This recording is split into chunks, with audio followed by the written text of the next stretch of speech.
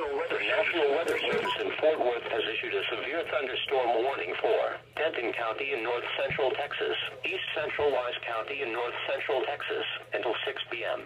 At 5:04 p.m., National Weather Service meteorologists detected a severe thunderstorm capable of producing quarter-size hail and damaging winds in excess of 60 miles per hour.